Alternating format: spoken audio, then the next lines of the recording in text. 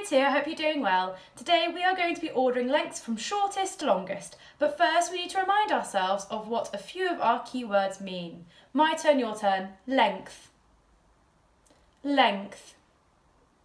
This is the measurement from one end of an object to the other end. The next keyword is shortest.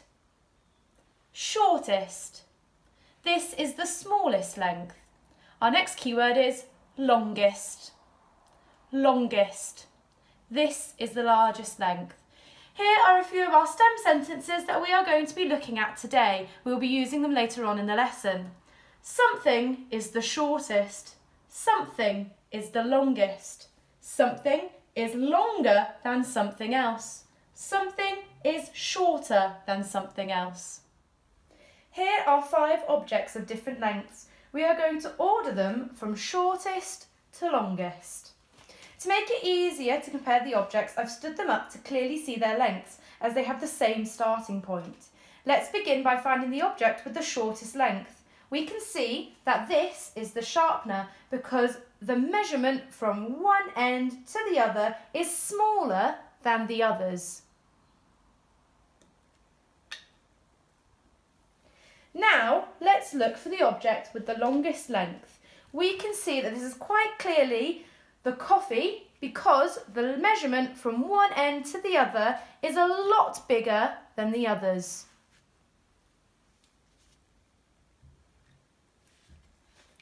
Now we need to order the 3 items in the middle to make sure that they are in their correct places.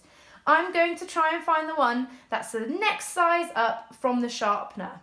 If we have a look, we can see that this is the candle because it is shorter than the rubber and shorter than the mug.